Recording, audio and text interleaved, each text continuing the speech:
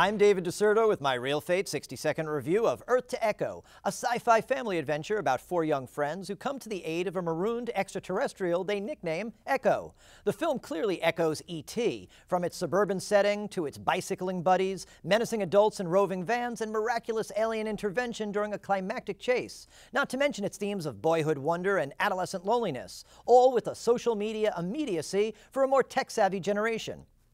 However, compared to Spielberg's classic, this agreeable coming-of-age knockoff never transported me over the moon and lacks that film's cinematic brilliance and emotional heartlight and meaningful presence of a positive parental figure.